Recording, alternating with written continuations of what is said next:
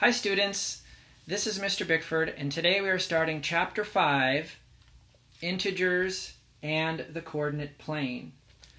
For most video lessons, you will be using a Focus or Cornell note page, and you can see how the structure of this matches the Cornell note page. You've got your questions or problems right here, and then a note section. So I'll be doing questions or problems here and then the note section.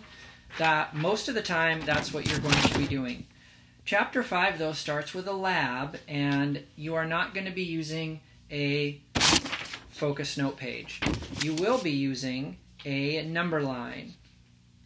So I'm going to give you a number line like this, and the first thing I want you to do when you get your number line is this. What I want you to do is hold it up to the light and fold it over, and I want you to fold it so that the hash marks, the little up and down lines, completely match up on top of each other.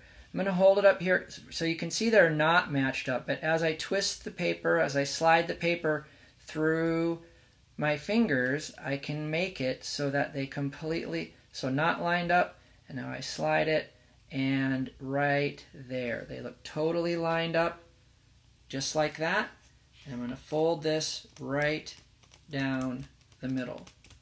So now when I open up my number line, when you open up your number line, it should look like that, with a fold right on the middle, okay, right on that middle mark. The first thing I'm going to have you do on that number line now is right in the middle, we're going to label that point 0. So far your number line looks like that. Next, we're going to label off to the right. Those are positive numbers.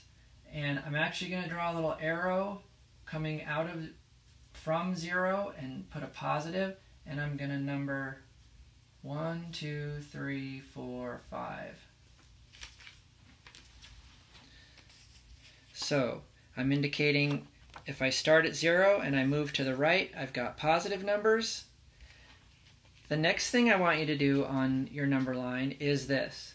So I'm going to fold this over like this, and now I'm going to look through. Again, you can hold this up to the light and you'll be able to see it, but I'll show you that one more time. Here's your number line. You're going to fold this over and you're going to hold it up to the light. And if I actually hold this up real close, you can actually see real faint numbers through the page. If you look close, you can see those. I'm going to trace whatever number, and I'm going to trace those right through the page. Again, you'll see this much easier on yours when you hold that up to the light, but then now I've got 1, 2, 3, 4, 5 that I traced through the page. Open your number line back up, so now it looks like this. So again, I traced those numbers right through the page. Now when I open it up, it looks like that. And if I hold that up close, you can see numbers through the page that are on the back of it. Now, they are backwards, but I can tell that that is a 1. I can tell that this is a 2. That is a 3. But these in this direction are negative. So I'm going to label those negative numbers.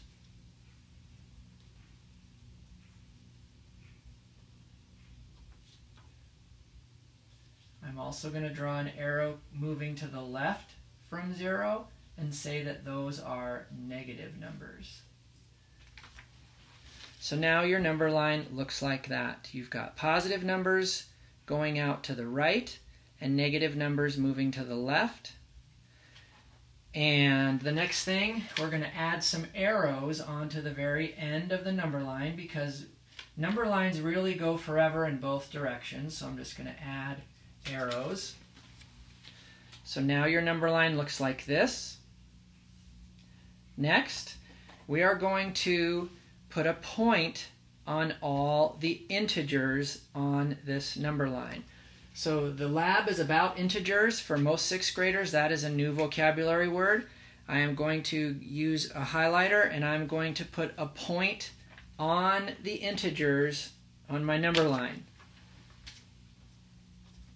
And then I'll show you what it looks like.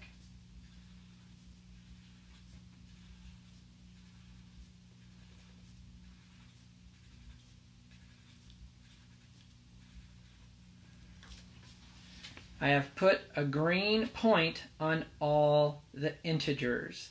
So 0 is an integer, so is 1, so is 2, 3, 4, 5, -1, -2, -3, -4, -5.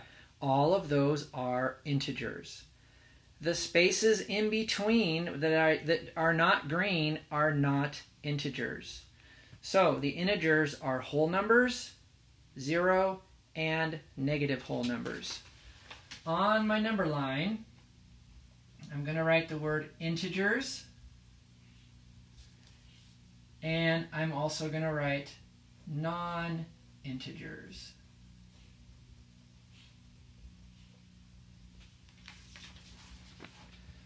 So integers are green. The non-integers, I'm actually going to use a different color.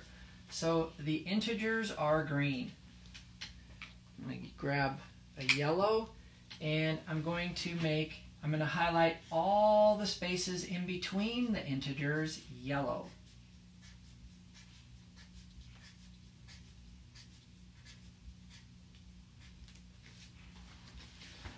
Now your number line looks like this. You've got integers in green. And one thing you should remember is that these keep going, right? 6 would be an integer. So would 7.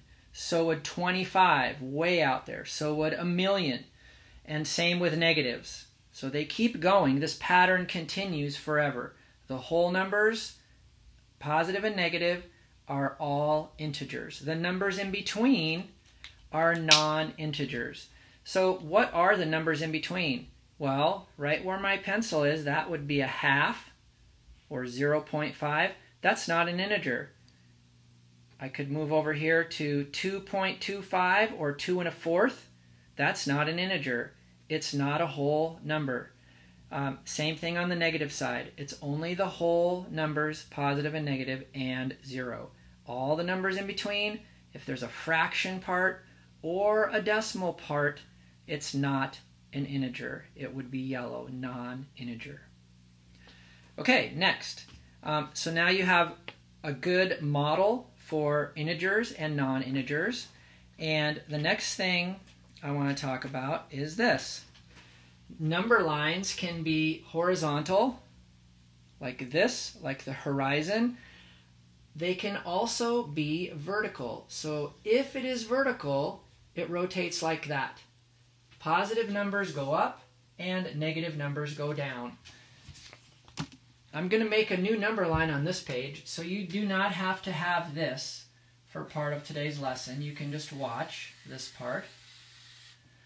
Positive numbers go up. 5, 4, 3, 2, 1, 0. -1, -2, -3, -4, -5.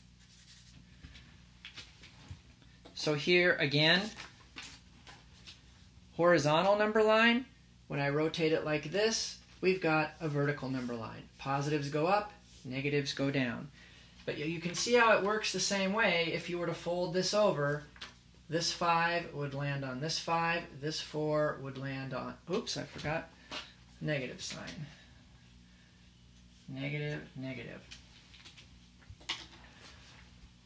Vertical number line, horizontal number line.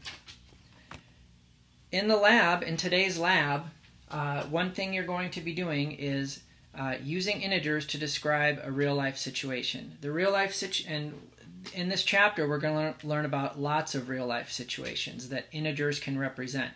In the lab, we're going to talk about sea level. So sea level, if we're going to use integers to describe sea level would be right at 0. That's sea level. Things live above sea level, Okay, if they live on land, they live above sea level. And if they live below sea level, we would use a negative integer to describe where that thing lives. So a fish might spend most of its life at -4 feet below sea level. Something else that lives on land, we might say usually spends a lot of time at +3 or +1. Above, keyword above sea level is going to make it a positive integer. Below sea level, keyword below, is going to mean that is a negative. It's below sea level. Sea level is right at 0. So now I think you're ready to answer, to work in your workbook. The 2 pages in your workbook that go with this lab are page 343 and 344. Make sure you don't lose your number line. This will be punched. This one's not, but the one you get will. It'll have a hole punch. And don't lose it. Make sure this is part of your notes for Chapter 5. Great model for integers and non-integers. Okay, that does it for Chapter 5 Inquiry Lab on integers. I'll see you again soon for Lesson 1.